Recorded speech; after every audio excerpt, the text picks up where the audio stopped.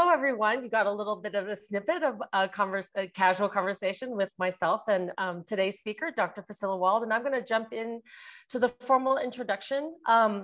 So I'm just so pleased for those of you who are in attendance, and pleased for those of you watching on Facebook Live streaming or in the previously recorded session. Thank you for being here. In the future, in a post-pandemic world moving forward, we are hoping that we can have these conversations live with our invited speaker.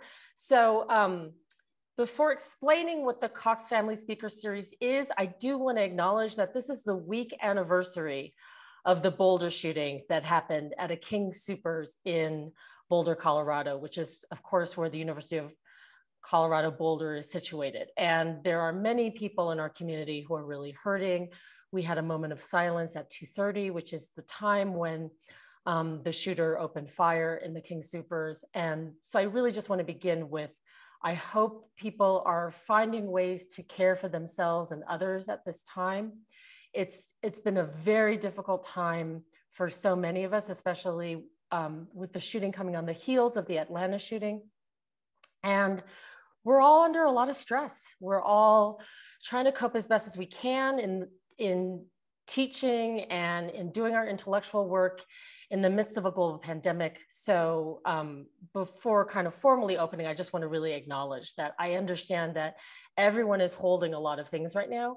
So thank you for taking time to be here in this space, because I know that I've really appreciated the book group that is attached to this speaker series as a way to really be in community with others and to have something that we could focus on, you know, again, intellectually, but that also had relevance to our world. And so let me actually begin by explaining that the Cox Family Speaker Series is a new series that the Center for Humanities and the Arts has developed out of donations from the Cox family. And I do see in our participants list that Dr. Jeffrey Cox, who's chair of the English department, is in attendance. So I want to thank him and his family really formally for the funds for this speaker series. And I also want to acknowledge that Jeff was our inaugural director for the Center for Humanities and the Arts. So the idea behind this speaker series is that we invite an established artist or scholar in the arts and humanities to talk about a work that they're known for. And so our speaker today, Dr. Priscilla Wald, is very well known for this book, Contagious. And the idea behind this series is for this invited artist or scholar to talk about the work in terms of the inspiration behind what got them to create the work, the reception of the work, anything that they might edit or change, right? Because we all, I mean, I think all the scholars in the room know this. After something's published, we think, oh, wait, I wish I'd been able to ... And the reason we selected Contagious as our first book, I think, is not going to be a surprise to anyone. We are living in the middle of a pandemic where contagion narratives abound. And as this was happening, I thought I'd really love to know what Priscilla thinks about this. I think a lot of people thought that because I think she was very popular in the early months of the pandemic. And I'm just so pleased that she's here with us. So I'm going to do a very truncated introduction, because if I were to introduce the full breadth of her accomplishments, you would just be hearing from me for about 10 or 15 minutes. So I want to begin by saying that Priscilla Wald is the R. Florence Brinkley Distinguished Professor of English at Duke University, where she teaches and works in US literature and culture, particularly literature of the late 18th to mid 20th centuries. She also works on contemporary narratives of science and medicine, science fiction literature and film, law and literature, and environmental studies. She is at work currently on a book-length study entitled Human Being After Genocide. I would imagine there's going to be some connections between Contagious and the book project she's working on. A very truncated glance at Dr. Wald's professional service includes being co-editor of the Journal of American Literature, chair of the faculty board at Duke University Press, senior editor for American Literature on the advisory board of the Center for Humanities and Medicine at the University of Hong Kong. She has served as president of the American Studies Association and on the National Council of that organization, as well as on the Executive Council of the Modern Language Association. And I have enormous respect for my colleague, Dr. Priscilla Wald, but I am also connected to her through friendship, and you probably gleaned that through our earlier conversation. and particularly through canine parenting. So let me just quickly share this anecdote. When my husband and I were looking to adopt a dog over a decade ago, we went through a fostering agency in Durham, North Carolina, and we were told to call Joe and Priscilla. So I called the phone, and this woman answers, says she's Priscilla. The voice sounds familiar, and sure enough, it's the Priscilla Wald on the other end. And at this time, we had met, but we weren't friends. You know, we were friendly with each other. I knew her certainly more from her scholarship than in person, but that early canine parentship helped lead to a friendship, as well as, you know, these monthly meetings that Priscilla would have at her house for those of us in the Triangle area that were interested in American studies. And the reason I want to bring up her foster dog parenting is that I know most of you will know Priscilla through her work, but the breadth of generosity of who she is really encapsulated in the fact that she is one of the most busy academics that I know, and she takes time to foster dogs. So without further ado, let me turn things over to my friend, Priscilla Wald.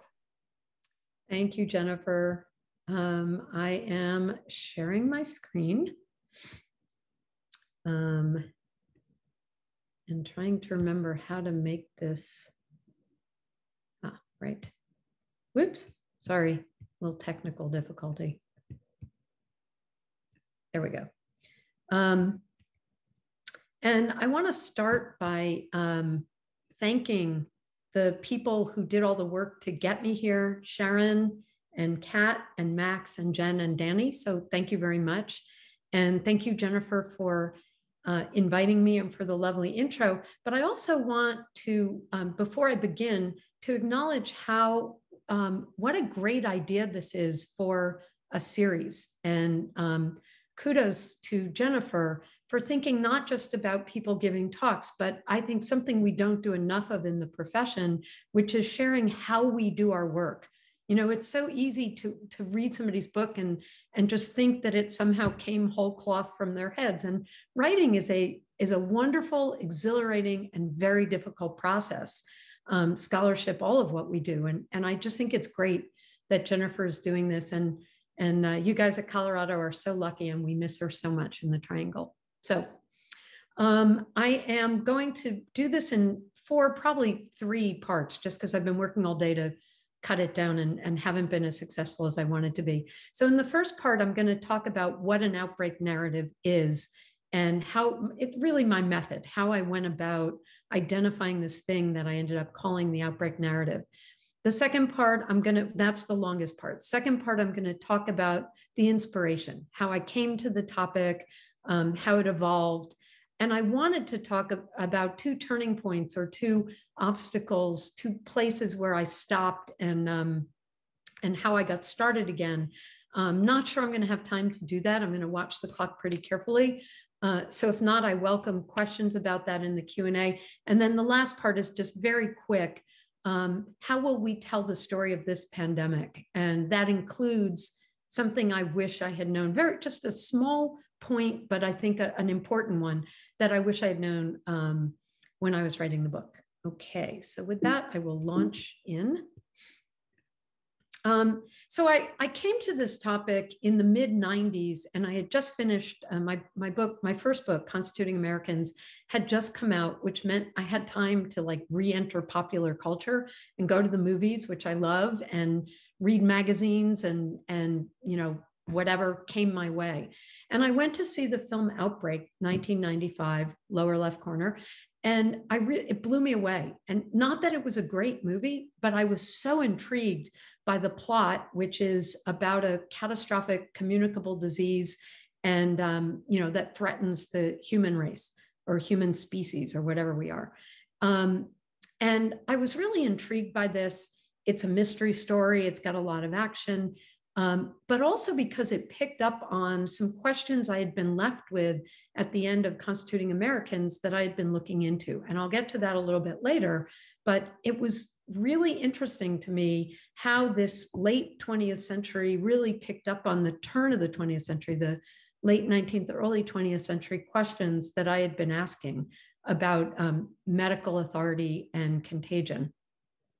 Once I went to that film, I started looking for, well, I didn't even look. I just noticed a proliferation of popular science journalism and genre fiction and magazine articles that were on the same idea of this thing called disease emergence. And I got really curious about what it was. And gradually, my research, my reading led me to a 1989 conference. So this is in the mid-90s, so about 5 years earlier, a 1989 conference that was organized by Nobel laureate microbiologist Joshua Lederberg, who will be a presence throughout this talk from start to finish, who organized this thing really at the end of a decade in which HIV had made its way around the globe. And in the 1970s, medical science was really people working on particularly notions of infection, tropical disease, communicable disease, et cetera. They were really sanguine after, in the late 1970s, the eradication of naturally occurring smallpox. And doctors were saying, or researchers were saying, yeah, communicable disease is not going to be a threat to humanity anymore. We've really got this. We're on the track to just making it, manageable and never threatening. But of course, HIV punctured that sanguinity. And it also called their attention to a series of really catastrophic communicable diseases that were new, that hadn't been experienced before, hemorrhagic fevers like Ebola, Marburg, Bolivian hemorrhagic fever, that were popping up in remote locations. But because there was such a short incubation period, and because they were so catastrophic, they were, although devastating to their communities, pretty easily contained. But there was a lot of fear that, what if Ebola went airborne or something like that? These were really diseases that there were very few precedents for. And this group of people decided that this was all part, this and HIV and these diseases were all part of a phenomenon that they called disease emergence. And that it was the consequence of globalization and development patterns. That on the one hand, the world was growing, the population was expanding rapidly, people were moving into areas that humans hadn't lived in before, and they were encountering microbes to which human beings were immunologically naive, right? No herd immunity. And at the same time, the world was shrinking. We were increasingly interconnected, moving goods and people more rapidly than ever around the globe. And everything was becoming very, very interconnected. And so they said, these aren't just problems for medical science. These are social and geopolitical problems, and they really have to be dealt with as such, how we treat each other, how we inhabit the planet, that, really we have to address this to prepare for what Laurie Garrett, wonderful science journalist who wrote about this conference, that's how I found it, called The Coming Plague. So what I did was I had already noticed these were not new images, but I noticed a real proliferation of these visual images and plot lines and vocabulary keywords that proliferated radically in the wake of the 1989 conference. And I began to pay attention to where these things appeared and how they worked. And so I'm going to now go into exactly how I identified the outbreak narrative, how I came to see it as a narrative and what it is. And I'm going to start with a slightly less than 5-minute clip from the opening of the film Outbreak. Notice the epigram from Joshua Lederberg. That will appear in a moment. The single biggest threat to man's continued dominance on the planet is the virus. And that's going to come back. And the other thing to notice is what's called the establishing shot at the beginning. It's a bird's eye view that slowly goes into a place. And I began to notice that that too was a cinematic convention of outbreak narratives, both fiction and nonfiction. And they were part of the pathologizing of place that I'll be talking about in a moment. I will now be quiet so you can listen.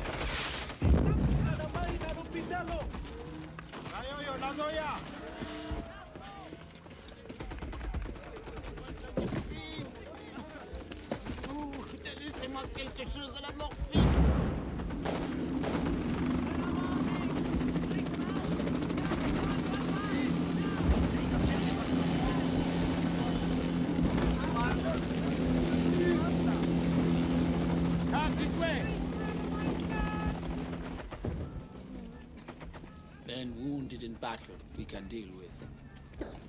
But this strange disease. 30 men dead yesterday. 18 the day before. We need supplies. Plasma, penicillin. We'll get you everything you need, Doctor. You're Americans.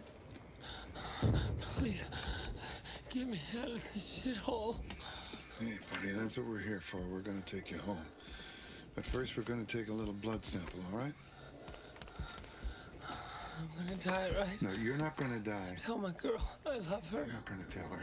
You're gonna tell her yourself, all right? The soldiers inside are in the early stages of the disease. By tomorrow night, they will look like this. Mother of God. I'll authorize an immediate airdrop, Doctor.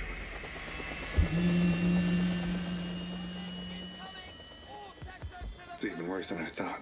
Get the plane here by 1900 hours. Well, shouldn't we at least... Get the plane, Billy.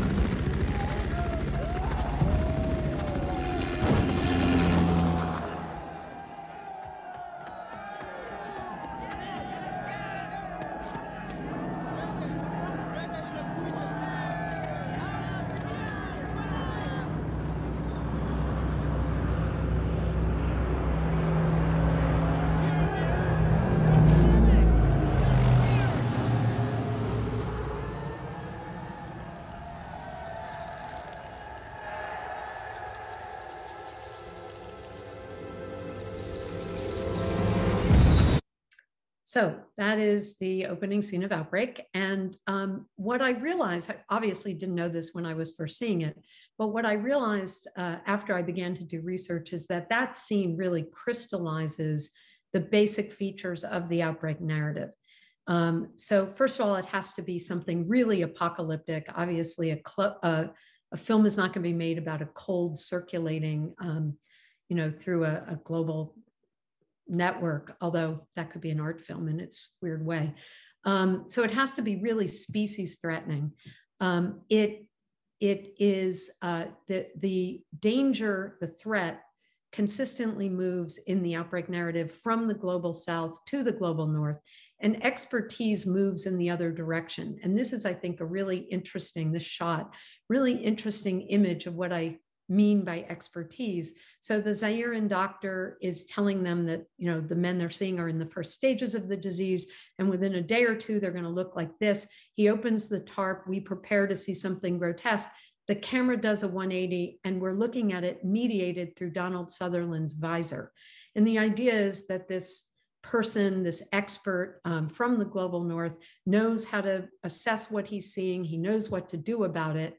And of course, what does Donald Sutherland do? He realizes, given that we live in a network, given that this has a real danger of getting out of this camp and needs to be contained, he authorizes a drop saying these people are casualties of war.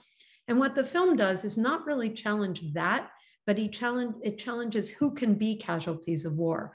So we leap forward 2 decades. We're in the present of the film in a Northern California town. This same virus has gotten loose in the town, and Donald Sutherland wants to nuke it again. And he says, well, these people are casualties of war. And the challenge comes back, but these are Americans, sir. So here we have it. We've got the geography of disease moving from the global south to the global north, expertise moving in the opposite direction, the idea that the world is a network and that this thing needs to be contained, and finally, who can be casualties of war and who can't be. So those are the basic features of the Outbreak narrative. And I now want to share my methodology, how I went about identifying and nuancing and figuring out what the appeal of this narrative was. So what I did was I really immersed myself in the science, and I began to notice what were the conventions, what are the things that came up time and time again in the science writing, what did science journalists pick up on, and then what did the genre fiction pick up on? So what was consistent across these three areas that I was noticing? So I've already talked about the apocalyptic nature, the interdependence, and the geography of disease. And in addition to the movement of South-North and North-South, it's also a question of border crossing. So this is all about anxieties concerning globalization and the idea that national boundaries aren't really holding against the threat of disease, which then becomes emblematic of all kinds of other threats. I did want to point out how it gets picked up in the mainstream media, and Richard Preston's Hot Zone, which is nonfiction. My students often refer to it as a novel because it's so novelistic, and he is a novel writer, but it's nonfiction, made a big splash in 1994 when it came out as a New Yorker series, and then was a best-selling book for many months, as was Laura Garrett's much more, I think, responsible, less sensational Coming Plague.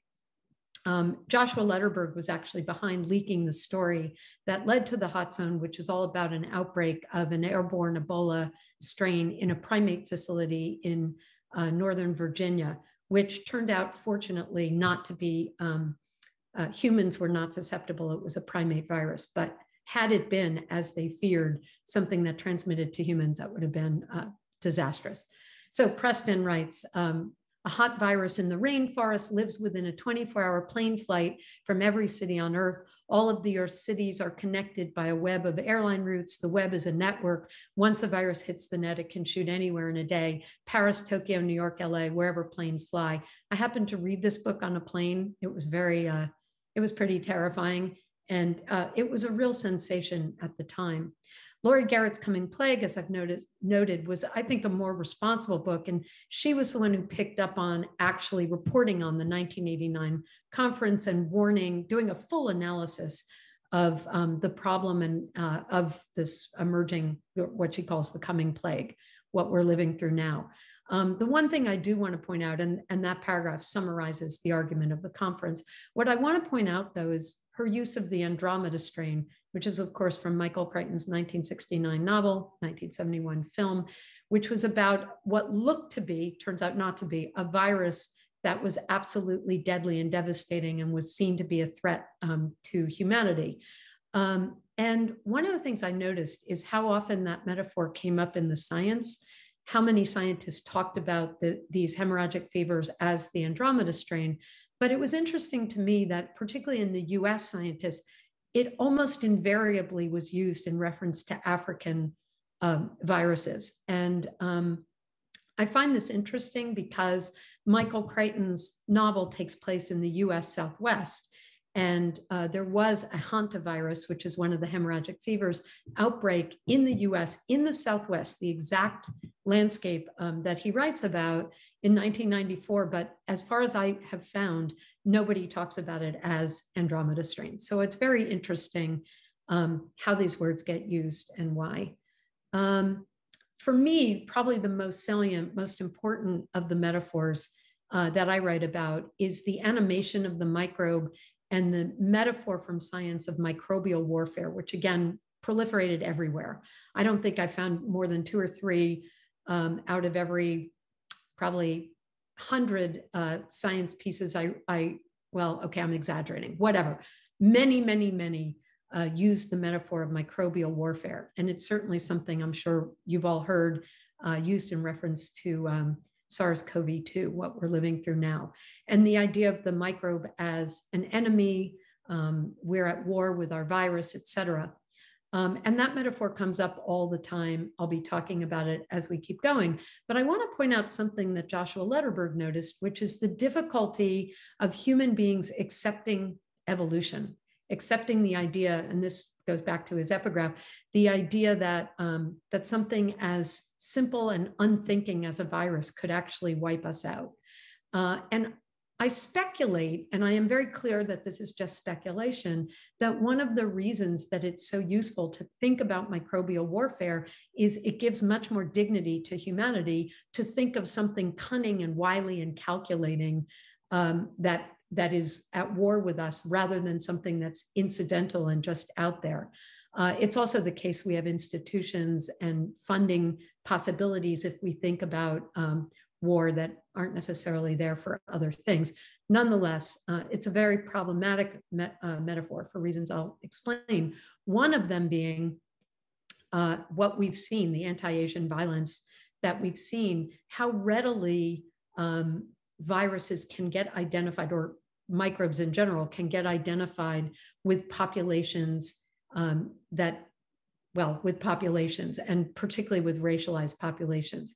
So note Barbara Culleton, another very responsible, very fine science journalist, referring to Sol virus, and first of all, the name, right, taking from where this is a hantavirus, from where it happened to have originated or first been noticed, referring to Sol virus as an unwelcome immigrant, a cousin of Asian hantavirus.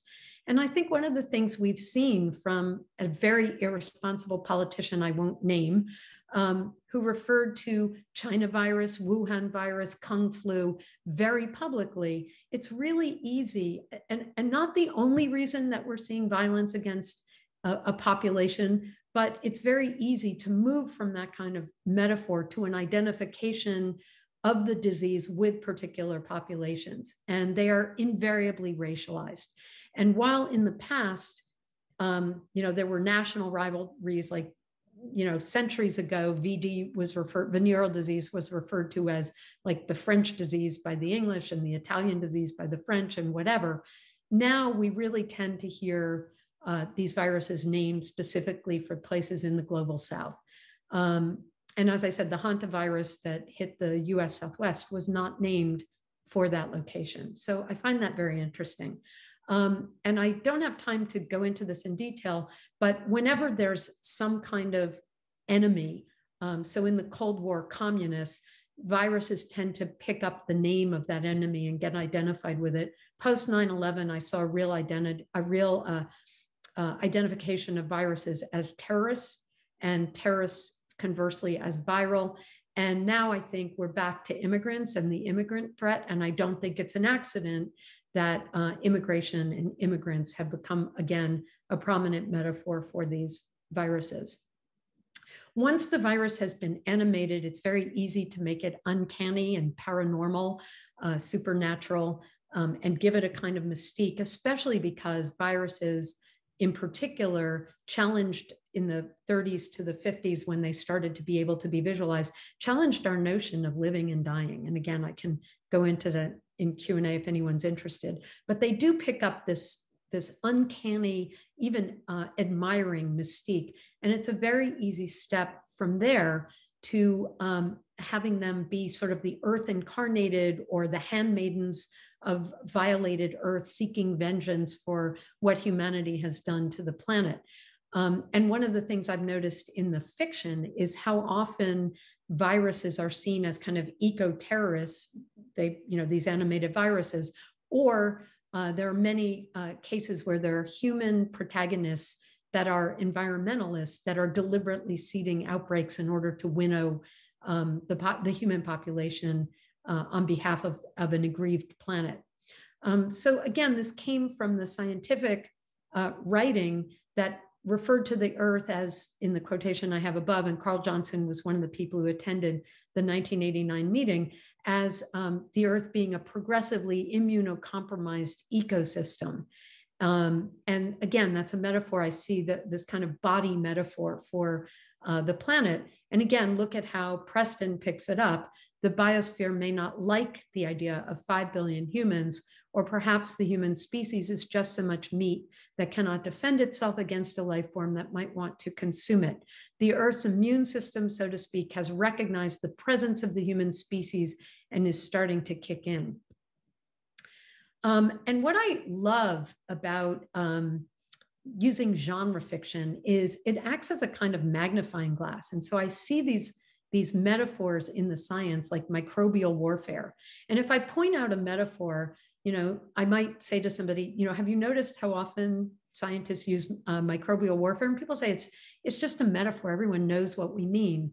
But one of the things I've really learned to trust is how metaphors both register the way we're thinking about a problem, and also instantiate it, really proliferate it, make it a prominent way of thinking about the problem. And what happens in genre fiction is these metaphors often become dramatized as full-blown scenarios. So we literally go to battle. The heroic epidemiologist scientists literally go to battle with these animated microbes that are trying consciously to destroy the human race. And they're in an apocalyptic battle for the fate of humanity. And I see this as mythic. And one of the things that didn't really get picked up as much about my book was this element of it, this kind of mythic sense that I was noticing in these narratives. So it makes sense to me that, of course, the outbreak narrative and the social narrative, the geopolitical narrative would get picked up, because this is a little more amorphous. But one of the things I noticed was that this really fit I'm thinking of Eliade here and others, Levi-Strauss, the anthropological definition of a myth. And what I think, again, is that in the face of globalization and alienation, the idea of like an apocalyptic battle that gets won is not only cathartic and reassuring in a sort of more realist sense, but also has the effect of kind of rejuvenating our sense of humanity. I can get more into that if you want in the Q&A. But I do want to read you a passage from Chuck Hogan. This is one example of what I'm talking about in terms of being able to look at the metaphor as a full-blown scenario and see what the implications are. And this is a really fun novel about fun, in my definition of fun, there's one of the protagonists is an environmentalist who contracts this, of course, in Africa, contracts this this fatal hemorrhagic fever, but he gets an attenuated version, and he's slowly converted to being a kind of human viral monster hybrid, which is a very typical character in a lot of these novels. And there are two CDC researchers, one of whom is named Merrick, who are trying to track him. They call him Patient Zero. He's seeding outbreaks. He's winnowing humanity on behalf of the aggrieved Earth, and they're tracking him. So look at this sentence at the bottom here. The threat of a mutant virus gifted with human intellect and cunning posed hazards exceeding Merrick's worst imaginings, but all he envisioned was its one great advantage. Epidemic control had never been simpler. Zero was like a tumor Merrick could go in and surgically remove.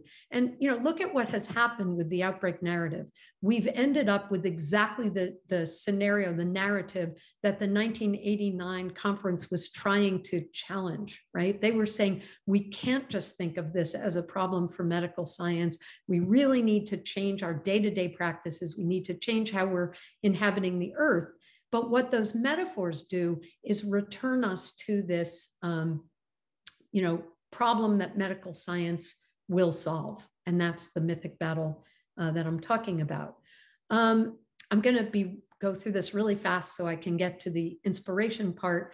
But I've told you how the genre fiction works. This is how it works pretty typically in a more sedate form in the mainstream media.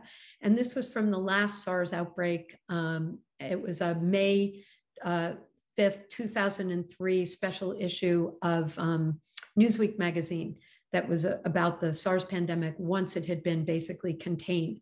And these photos were on a facing pages with the caption that I printed above, linking them. Fear of SARS prompts a Lufthansa crew to wear masks in the Hong Kong airport. The virus may have been born on a farm like the one above in Guangzhou, China, where animals and people live close together. And then it gets picked up in the article. They talk about people living cheek by jowl on the district's primitive farms, as though these are people who don't know any better.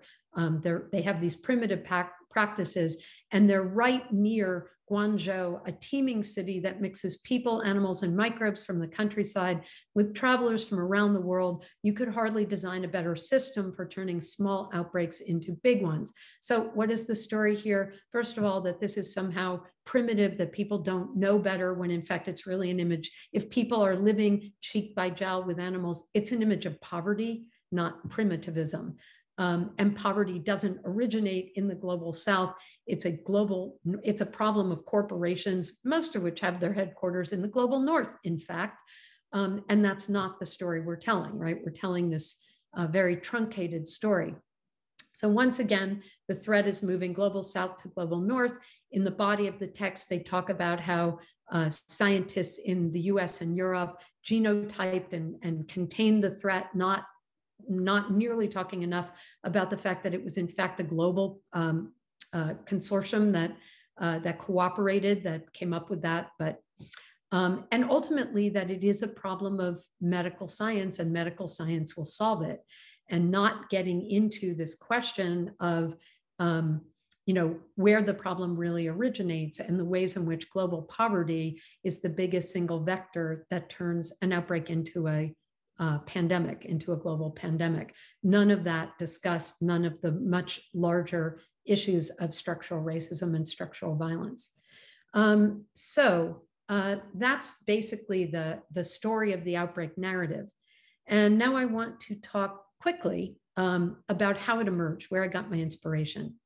And I said I had finished my first book, Constituting Americans, and I always want to acknowledge the wonderful, brilliant Ellen Grossman and the amazing essay, The Poetics of Union in Lincoln and Whitman, who one throwaway sentence in this brilliant essay gave me the germ of my idea for my entire first book.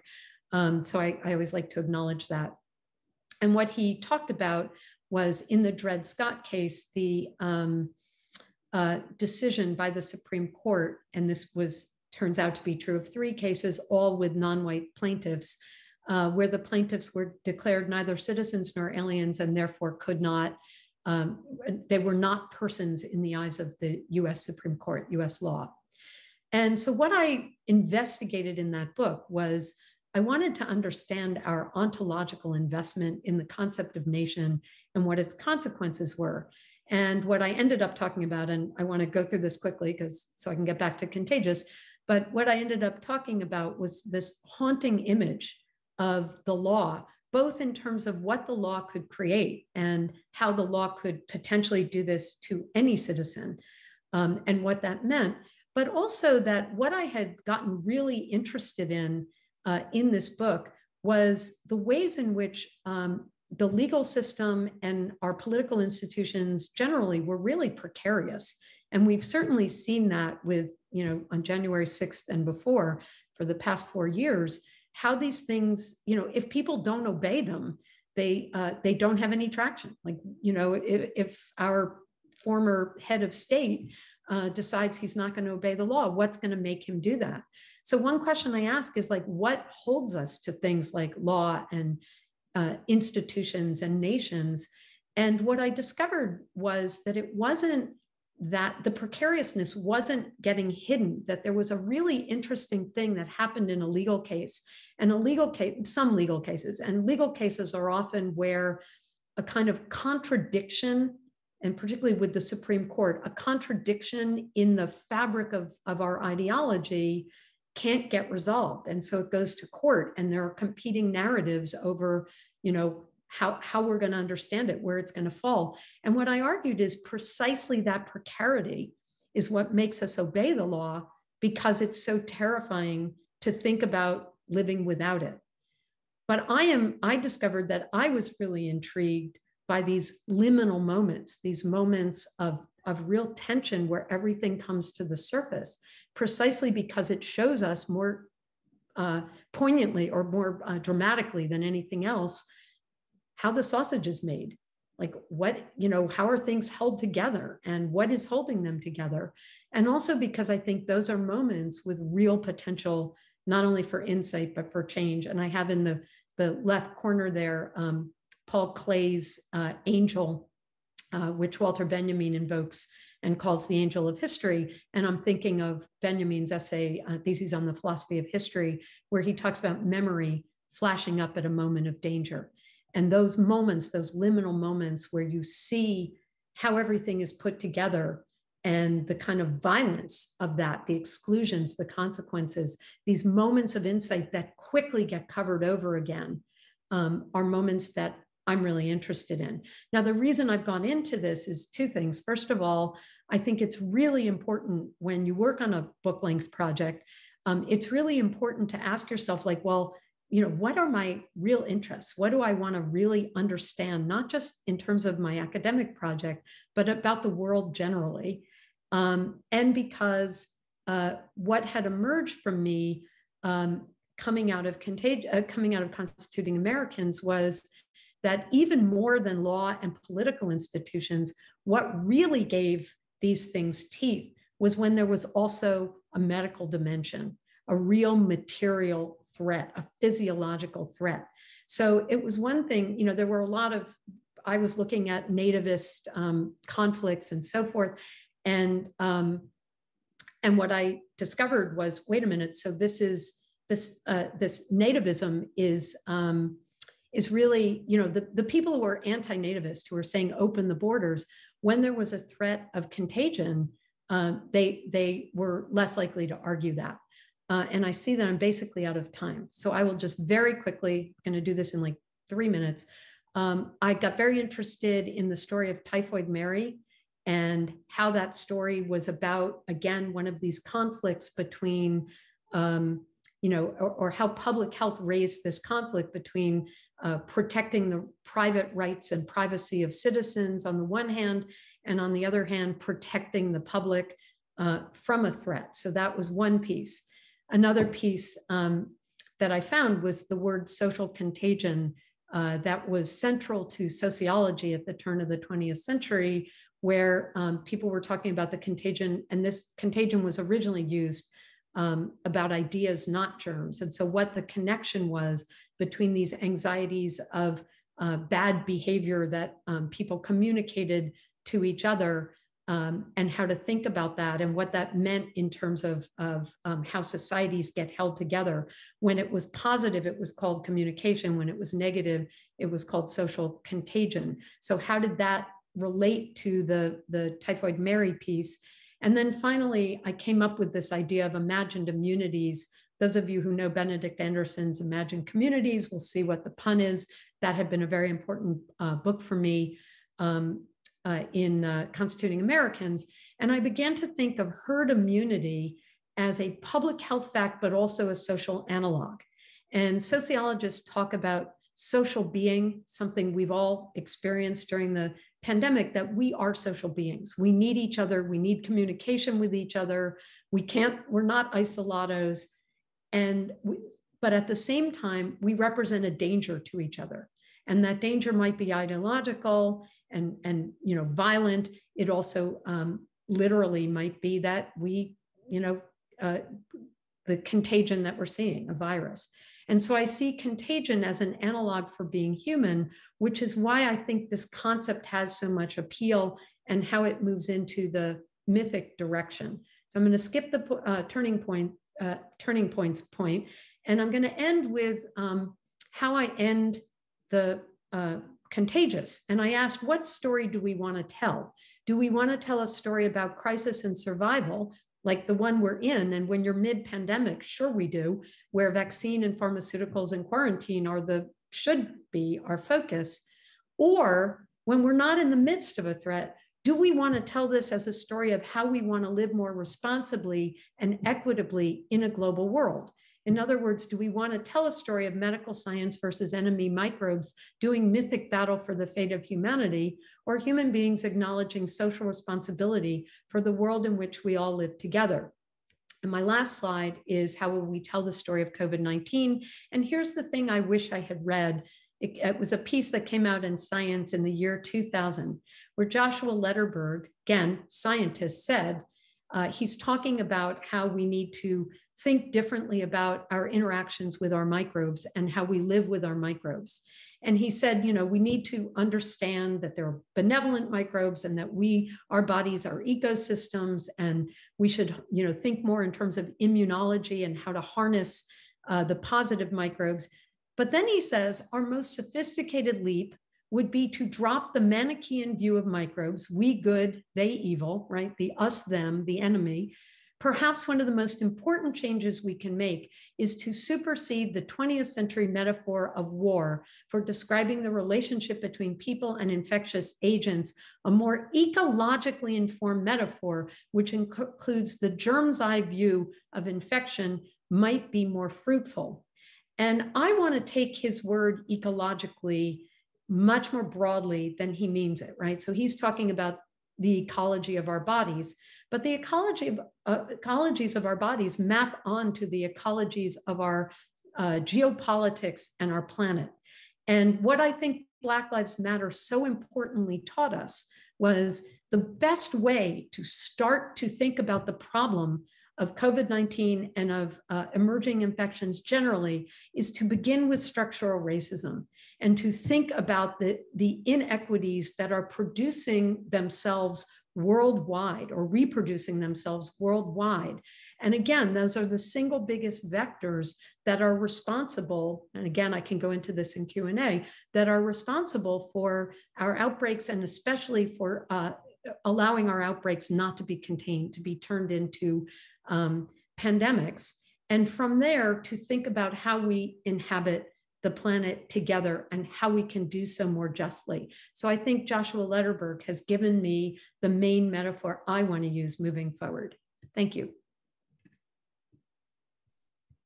Thank you so much, Priscilla. This is the time when we would be like, yay, thank you so much for that talk. It was— Sorry to rush through that so much. No. So here's the thing, and I should have maybe made this clear in the introduction. So there's a group of us who have been reading Contagious through the month of March. We've been gathering from 4 to 5 Mountain Time and reading different sections of Contagious. And I'd like to actually at this time ask Max Cassidy to turn on his camera, because Max is going to be actually leading the question period. And he has been part of our book discussion group. And so let me just briefly introduce Max. He's a lecturer in the English department here at CU Boulder and is finishing a PhD in English from Syracuse University.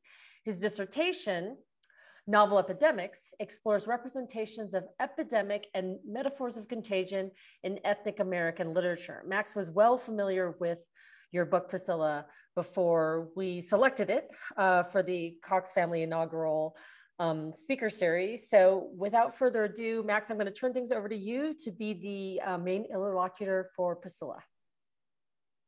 Well, thank you so much. And thank you to everyone in the book group and to Dr. Wald for this excellent opportunity. So I sort of wanted to start right where you left off, Dr. Wald, with the conclusion of Contagious. So you write in what I think is a really powerful ending to the book, quote, amid the uncertainties about the forecasted pandemic, there is no doubt that it or any pandemic will affect the world's populations inequitably. The emerging stories can exacerbate or begin to address the inequities. They can make a difference. It's not only possible, but time to change the stories and the world they imagine. So what I would like to do is ask you, what might such stories look like? And what role can humanists and the humanities play in changing how we see or think about these outbreak narratives? Yeah, thank you for that. Because I dashed through that at the end, and that's what I was hoping to be able to get to a little more with more detail. So I think, first of all, one of the things that was so important to me about finding that Lederberg quotation was to find a scientist who is the guy who really, got that conference together and got everybody thinking about this problem of disease emergence, saying the most important thing, like where we begin, is literally changing our metaphors. And, it's easy for me as a humanities person to say that. And as I said a couple of times in the talk, like, people shrug and say it's a metaphor. But it is how we organize our thinking. It's how a concept takes hold. And I think his saying that we need to stop thinking in terms of this us, them, which is not just an us, them, us and the virus, but that goes back to a quotation I had of his earlier. It's us, humanity versus nature, as though we're not part of nature. So, we really need to think about that for one, but also, and that's why I really like the term ecology, because, again, he's using it for the ecology of our bodies, right? The way that we have all these beneficial microbes and, you know, that our body works in conjunction with our microbes. But I also want to think about ecology in the broadest, most, you know, not even the nature sense, but the broadest sense of how everything is interconnected and interdependent. And the inequities in our system, first of all, need to be addressed because they're wrong, but also addressing them. And this is where I'm getting, you know, why I think Black Lives Matter was so important. And so specifically, it wasn't incidental. Sure, it was in response, you know, to the George Floyd, the trial of which started today, the George Floyd incident and the circulation of that video. But it was not an accident that took hold during this pandemic, because I think the pandemic, a liminal moment in its own right, has been showing us all the things that are wrong with our system, all of our contradictions. And these inequities, both in the US and globally, are the first things we have to address if we want to think about addressing the conditions that have produced the pandemic. And again, I want to be clear, we should address those issues because they are urgent in and of themselves.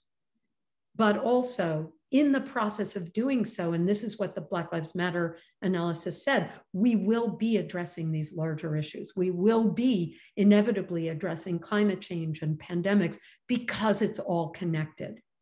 And so that piece, I feel, was a missing piece from Contagious that I didn't have to really dig into how I would tell this story differently.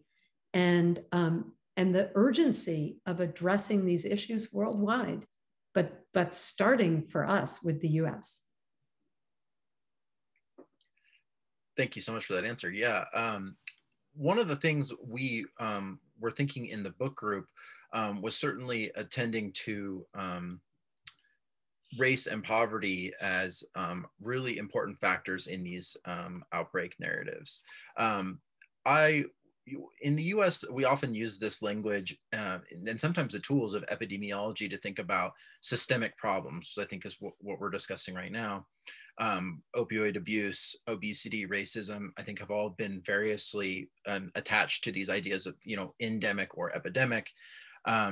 And in the wake of the recent shootings in Atlanta and of course in Boulder, I've been thinking about how that rhetoric of epidemic has been used to or invoked around gun violence. So is there a register in which we can, you know, the outbreak narrative and the other factors you study in the book might apply to these sort of non, you know, quote unquote contagious or like maybe non-disease aspects of epidemic as well? Yeah, and I want to do that not as just an allegory, not an allegory, but like an analog, but actually the causation, right? And I think, you know, everybody talks about how there are two pandemics, a pandemic of racism. You know, this came out of the Black Lives Matter movement, not the movement itself, but people writing about it. They talk about the two pandemics, one racism and one, you know, the COVID. And I want to make sure when we talk about two pandemics that we are understanding them as part and parcel of the same pandemic. And that's what I'm trying to get at, that one of the really brilliant analyses to come out of Black Lives Matter, the organizers, are they talk about how if you begin to address structural racism, and I prefer structural to systemic because systemic is this contemporary thing. Structural tells us that it has a whole history, right? There is a whole legacy. This is built in to the structures of our government. And again, this is both in the US and worldwide with different manifestations in different locations. And they talk about if you begin to address these inequities, inadequate healthcare, you know, we should have universal access to primary healthcare, health issues, broadly speaking, access to clean water, access to good air, not living near a toxic waste dump, you know, environmental racism, all of those things. If you begin to address structural racism, you find that every aspect of the injustice of our society starts to get addressed. And everyone would be better off, if, because we'd be addressing the climate, because we'd be addressing the conditions that produce pandemics, if we move systematically through the inequities that are named by structural racism. So when we use that metaphor, I want to be sure that we're not seeing it as separate from the pandemic, as twin pandemics, as people say, but much more as two expressions of the same problem, which, if we go back and back and back, starts with structural racism.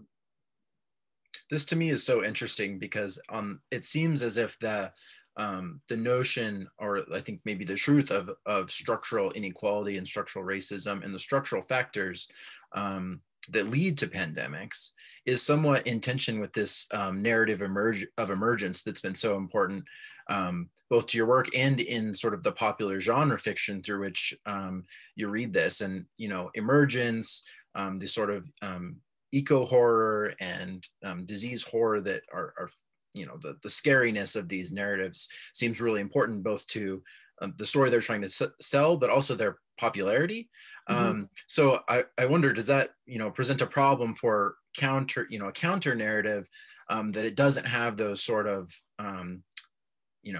shock horror type of visceral imagery that draws in audiences? If we're trying to tell a counter narrative, is there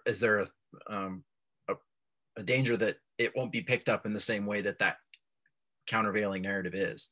Yeah, and that's the danger of any sensationalizing, right? That you make something, really seem like, you disconnect it from the, so to go back for a second, it's much easier to say, let's get this, sorry, I'm losing my train of thought. Let's get this, the problem, let's deal with the crisis. That's what I'm trying to say. Let's deal with the crisis. Let's talk about the immediacy of our survival. Let's get people vaccinated. Let's, get everyone in quarantine. Again, those are really important things, as we have experienced if you're in the middle of a pandemic. But then my concern is when we're past this, and we will be past this, people are going to want to forget. And it's much harder to deal with the, as you say, less sexy, less immediate. Crisis is both immediate and, if we're talking about it in art, in genre fiction and film and whatever, sexy, right? It's not sexy to be living through, but the film is exciting and sexy and keeps our attention, adrenaline's flowing. And that's why I said it's not going to be interesting to watch a cold move through the world, right? But how do you represent, as you're asking, these much deeper problems and keep them in mind? And that's really the challenge that I've been looking at. And that's why I think if we go back to, and let me circle back to the first question and pick up another element of it. What are the narratives that we tell about our relationship with nature? Let's think about Darwin for a minute. We talk about life being competition, war, struggle, right? All these terms, and that whoever wins the struggle in evolution is the one that survives. And then that's very quickly imported to society. What if we change those metaphors? And there's a lot, and I'm going to come back to the sexy question. I'm not leaving it entirely. Sorry, I know I'm taking a digression.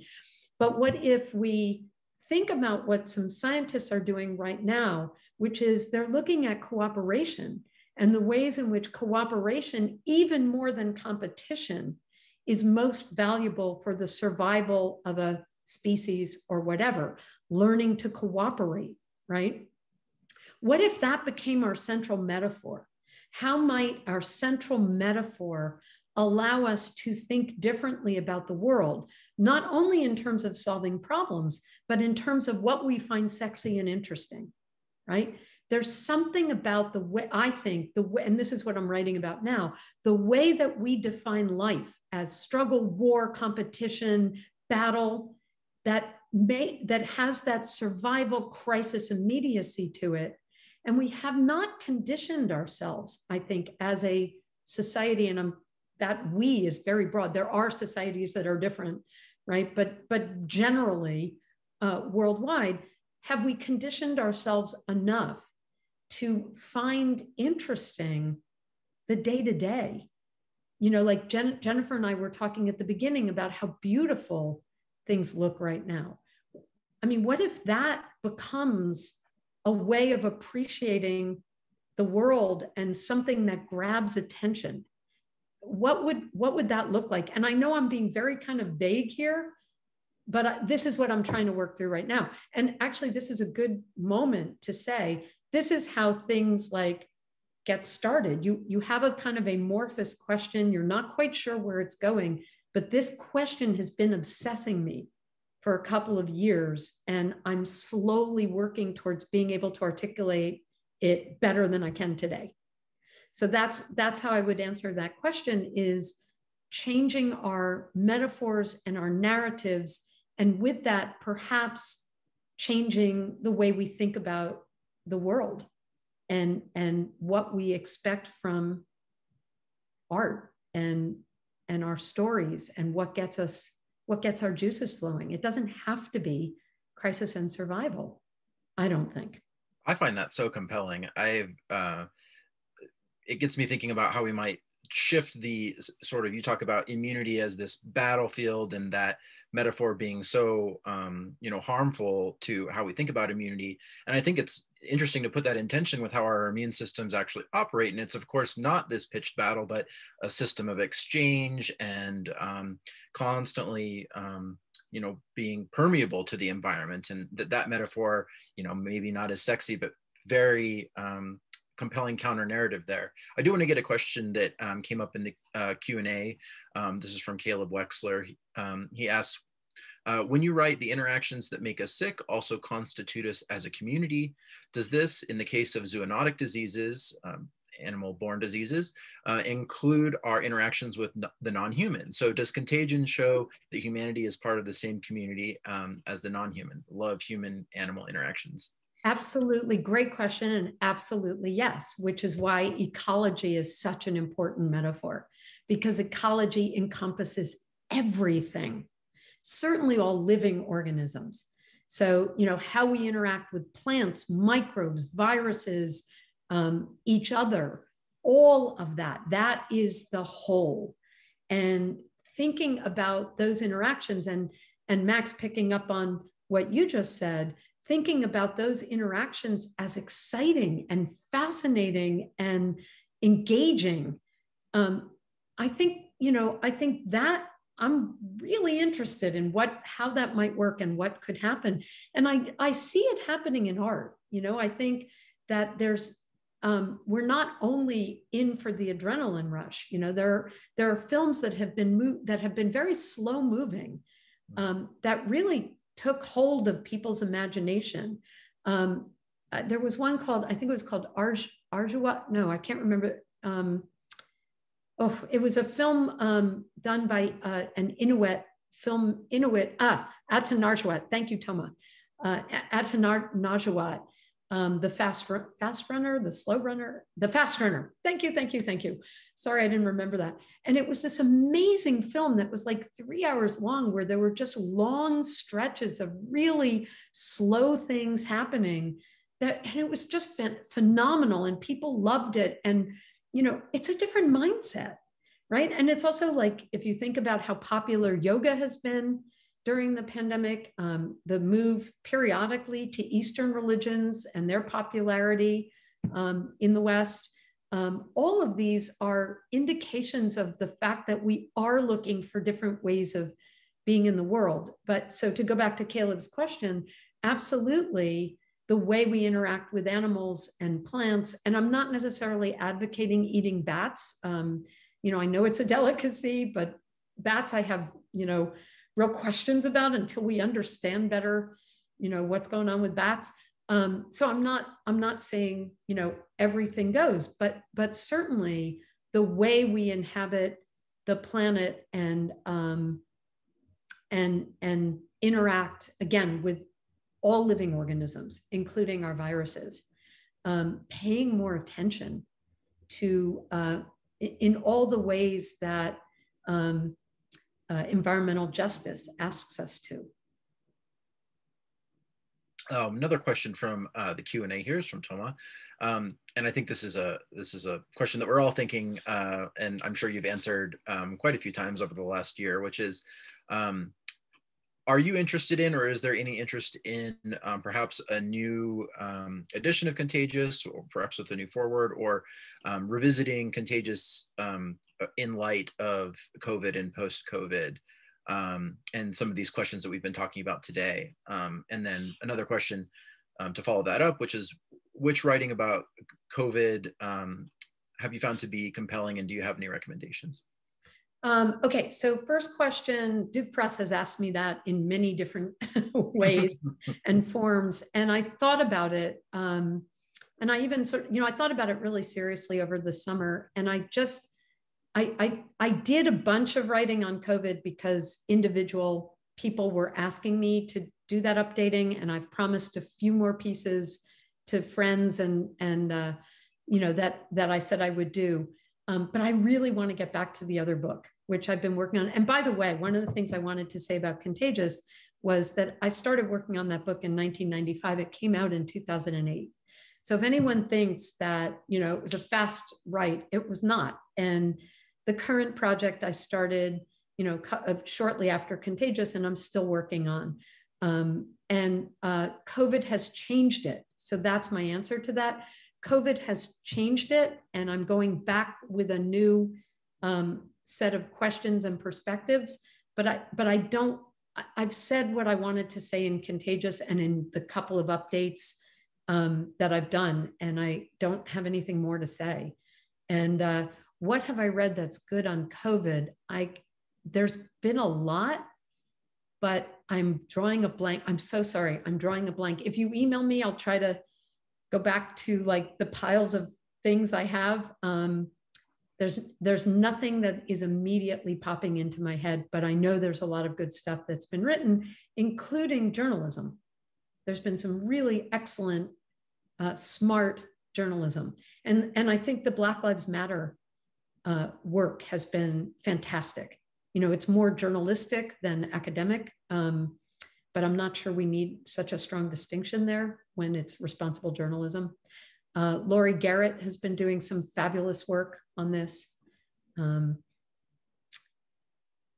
Yeah. Excellent. I think that's a really great starting point and perhaps a good ending point here for our Q&A. So thank you to Dr. Wald, and thank you to all the questioners, and I will hand it back over to Jennifer.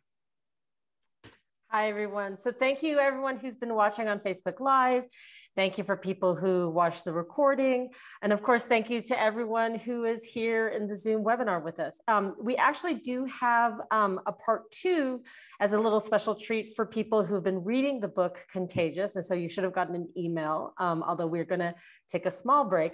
But just a warm round of applause in whatever way you want to indicate to Priscilla Wald that we've just so enjoyed hearing this talk. I'm so grateful that you are our inaugural speaker. And I think that'll do it. So I hope everyone is safe and taking care of themselves. And I'm just so grateful to the CHA staff, which I have to really give a huge shout out to. I don't think they want to come off camera, but Kat Lewis, Sharon Van Boven, and Danny Urbina, because there is no CHA without the incredible CHA staff. So take care, everybody.